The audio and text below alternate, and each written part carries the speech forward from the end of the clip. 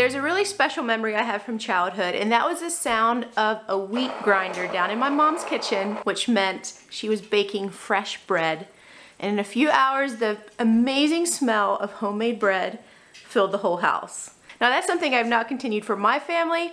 It's been a dream of mine, and now I'm determined to make it happen. So today I'll bring you a little bit along through my day, and we're gonna attempt two things. First off, baking homemade bread from fresh ground wheat flour. And secondly, Thanksgiving is right around the corner, so I'm gonna give you guys an idea for a recipe on a sweet potato casserole that I think you all love. So I was waiting to bake for today. I was waiting for something in the mail. My little handy dandy mailman ran down to get it. He rigged up a little wagon behind his trike. Far down this dusty road, wildflowers always grow. There's a little house that you can call your own, where a heart like yours will never starve for love, and you will never feel alone. He brought you 2 ears of corn. Yeah. The neighbor man. Yeah. Well, that's cool. I forgot to say thank you. Uh-oh. Okay, well, you try to remember next time. Okay. And guess what? What? I didn't believe it. When I saw the truck came by, there's a little dog in it. Was there? There's a Do you have all my stuff for my bread? Yep. All right. Oh, yeah, yeah, run, run, little child, run, run, little child, run. All right. Run, run, little child, run, run, little Did you get tired out? It looked a little bit tiring, like you might have been tired. Yeah. Yeah, It was hard to pull it. I bet. It got that weight on. Got it all? Yep. Thank you, Xander. That's a lot. You're a strong dude. That's a pretty neat contraption. As many of you probably know, it's a little bit of an art and a skill to learn how to bake bread from freshly ground wheat. It's a little more difficult than like store-bought wheat. I tried it one time already with this wheat. It's a red hard white wheat berries. And the bread was really, really heavy with the recipe I used. It just kind of sat on your stomach. I called my sister. She does this a lot. She gave me the recipe, and here it actually ended up being my mom's recipe. So I'm tweaking it a little bit with a few things, but hopefully this will turn out. And if it does, I will leave the recipe for you guys down in the description. Just go to my blog, themennonitemom.com. and I'll have it over there. Now, because of my health issues and just trying to be overall healthy, we don't eat a lot of baked goods in this house or a lot of sugar. We try to keep that out, so I'm not much of a baker. However, bread is something that Xander eats a lot of. Nolan, it's just a staple, something I try not to eat much of. I don't feel well on. And one of the reasons I've been not making bread is because fresh homemade bread is like one of my extreme weaknesses. And so I'm gonna have to learn how to have self-control not to eat it, but yet feed my family with it. And it is a goal of mine to eventually learn how to do like sourdough, and maybe that I can handle a little bit better. I've been told by multiple people, my mom, my sister, different people, that Prairie Gold, this brand of wheat berries, is one of the best for getting a good loaf of bread. So I've got my 2 helpers all ready to help, although I think Lexi's about ready for her nap, but let's get started. So we just recently invested in the Mock Mill 200, and supposedly this is a really good one. And also, I think it's one of the lesser messy ones with flour everywhere. Look at that. Can I feel it? It feels good.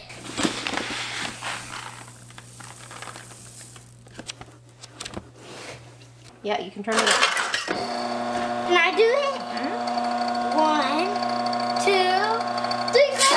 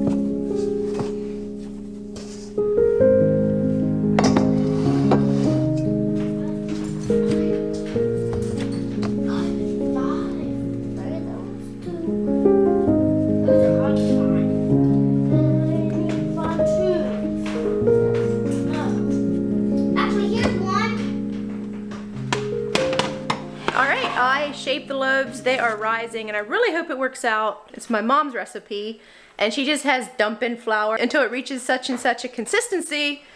And I hate that kind. She was kind of a little bit more the dump and guess, which I do that too. But when I don't know what I'm doing, I'm like, does this feel right? Did I get enough flour? Not enough? So thanks, Mom. It looks nice so far, but I have a feeling it might not turn out. Just, I don't know, it almost felt too tough, but I don't know. So while the bread's rising, let me tell you quickly about today's sponsor. And also, Lynette Yoder introduced this to me. And I fell in love with this brand, and I'm not just saying this because I'll tell you why in a bit and who it is. We don't eat a lot of desserts in this family. I am not huge into baking.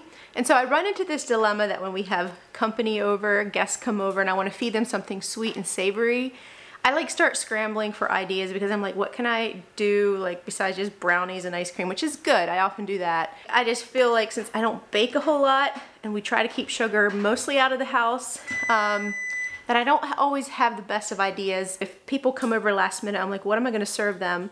And it just becomes this roadblock in my mind, and I'm like, I need to, and I'm trying to work at this where I have like foods on hand or foods and types of things that I'm like, okay, this is a quick go-to that I can feed people and have on hand. But this is one thing I plan to always have on hand for moments like that, or even just for the family for special moments, because it is so good. And that is Calhoun Ben Mill, their cobbler mixes, their apple crisp mix. So good. We tried it for the first time last night, and Xander just went crazy. I couldn't film him a whole lot because we had church to go to. Super, super good, and it is so easy to whip up and put together. And the other thing that I like, just from my purist standpoint, is the ingredients on this. You can actually understand and read, and there's like just a handful instead of a list this long. In the apple crisp, all you have is cane sugar, unbleached wheat flour, non-fat milk, salt, cornstarch, and cinnamon. That's it. You can actually read and understand the ingredients. Last night we had the apple crisp, so easy to whip up. You just melt butter over top of your crumbles, and I just spread it on top of fresh apples. You can use canned apples. I just cut up fresh apples, and it was so, so tasty. At the end of this video, I'm also gonna share a really fun recipe that you can use with this for Thanksgiving. Thanksgiving's coming up. Sweet potatoes are staples in Thanksgiving for a lot of people. This is going to be a great casserole for you guys to try, so I'll share that in a bit. So Patrick started this business when he was in college. So he first sold cornmeal he made from the corn that his dad raised, and he peddled it at his local grocery stores. And then from there, he eventually realized he needed to have more items than just stone ground cornmeal. And so he began to take his mom's recipes and make dry mixes as well. And his peach cobbler is actually one of his top selling mixes. And so in his dessert line, you can also get like blueberry crumble, cherry oatmeal crunch, apple crisp. And his business has grown to all 50 states. And you can find him in pretty much in any Walmart. It's actually where I went and got these. They had the two kinds at our local Walmart. And you can also find him pretty much where anywhere Walnut Creek brand items are sold. So it's sort of like your farmers markets, Amish stores, bulk food places. So yeah, super easy desserts, and it's a real crowd pleaser. I'm really happy to be teaming up with them and that they partnered with me. You recommend people buy it? I highly recommend. That is some of the best apple crisp I've ever had. All right, so probably about 15 more minutes. I think the bread's gonna be done rising. It's rising beautifully. And then we're gonna bake it, see how it tastes, and then we're gonna make this sweet potato casserole. Ta-da! Ooh, ooh, ooh. Is it done? Through my dirty oven window. Woohoo! I can't wait that. It smells absolutely divine in here. And the bread looks good so far. So it's going to cool. I'm going to quickly clean up the kitchen. And then I think I'm going to take the kiddos out on an e-bike ride. But before we go, hopefully Xander can try a slice and let me know what he thinks.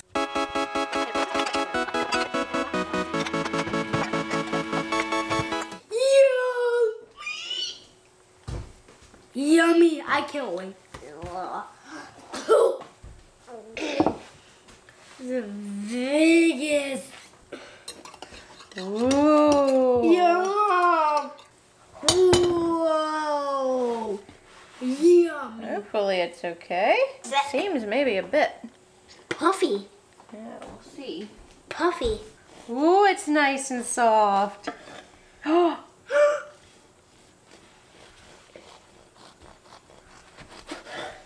Did I get it? I wonder if I baked it long enough. Here, hold on a minute. Let me put butter on it for you. You want butter? Sure. Okay. Maybe make it try 2. Maybe 1 with none and 1 R. It's kind of messy. There. Okay, you tell me what you think.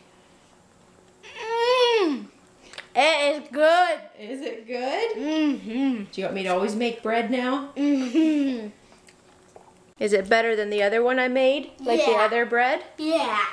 I really shouldn't be doing this once I start, but I do want to see how it tastes. If it's actually, Mom. I think it's done. See if I can keep it to 1 bite and let you have the rest, because I really shouldn't be eating bread. Bread is my weakness. Mmm! That is good. Boy, that takes me back to my mom's kitchen. Whew, 1 more bite. Yum! Do you want the rest of mine? Sure. My very own homemade, freshly Bread. ground wheat bread. Very pleased. So if you want the recipe, I'll have it on my blog, link down below. Just beware, it doesn't give you cups to measure. It just sort of tells you add flour until you get the right consistency. So I was just dumping flour. I don't even know how much I got, but it turned out well. You're just devouring that bread. I like it more with melted butter. That's more good than this with butter you can see. Yeah.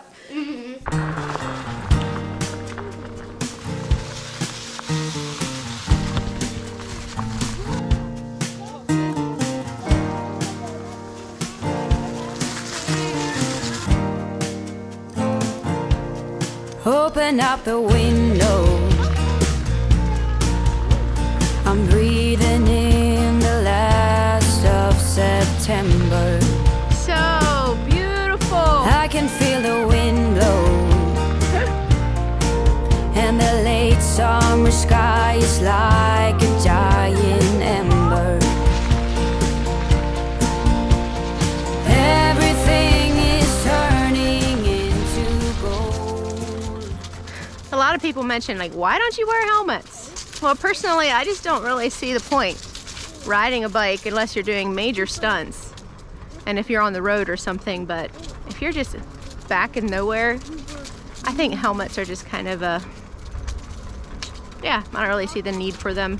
You can hate on that all you want, but I stand firm on my opinion. I think the States is way too over the top with all the safety precautions, and I mean, you can't do hardly anything without like so many restrictions and this and that and the other thing. And while a lot of that is good, I just think it's a little bit over the top. Like bike helmets, for instance. I think there's been studies shown that since like all the helmet things came into place where people are like really hammering that, especially in the States, children don't like to ride their bikes nearly as much as they used to back before that all happened. And I believe it. Helmets are just hot and sweaty, and unless they're doing major tricks, I just don't really see what a little fall is going to hurt them. So maybe I'm a little bit over the top on that, but I think you can live a little bit sometimes without being worried about every possible little thing that could go wrong. So yeah, that's my 2 cents. When the autumn leaves are playing chases, puts a smile up on my face. They leave their branches one by one and whirl around there just for fun. Some are faster, some are slow, and some are high and some are low, dancing through the last days of September.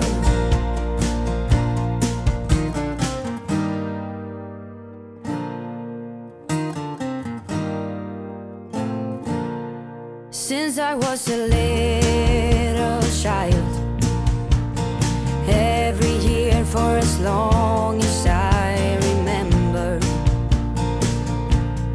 all the leaves were running wild, going all the way until November.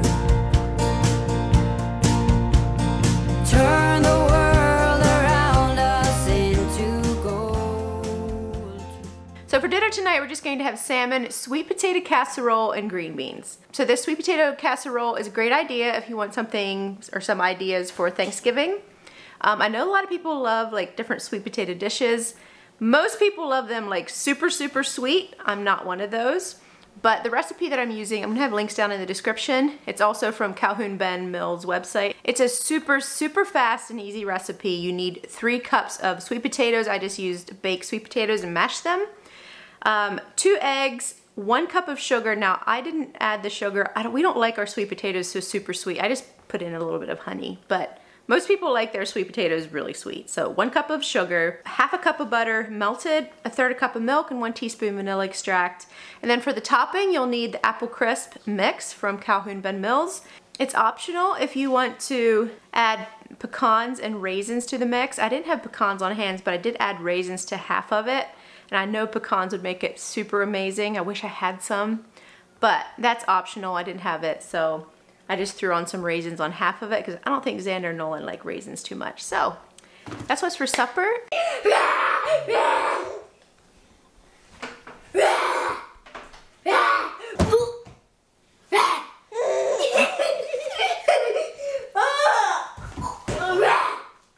Poor baby, are you getting some new teeth today? Are ya? Oh, kind of tough day for the baby. You're not even 6 months old yet. You're getting your top toothies. Oh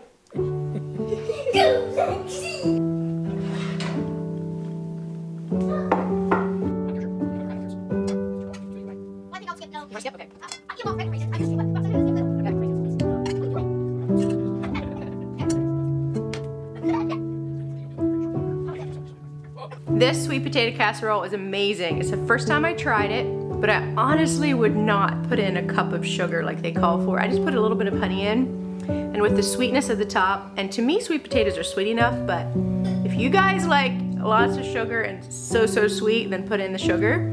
I think it's perfect without just a little bit of honey. We'll see what the guys think. Dear God, thank you for today. Thank you for this beautiful weather. Thank you for this good food. Let's pray that you give us a good night's rest. In Jesus' name, amen.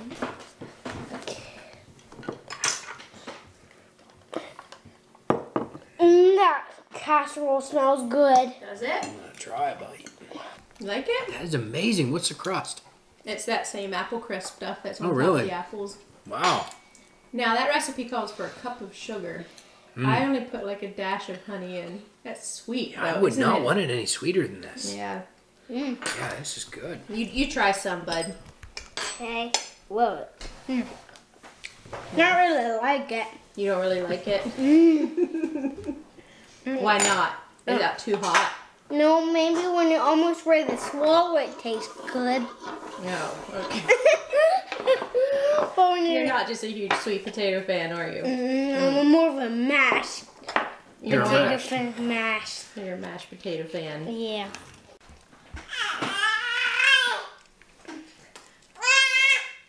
There you go.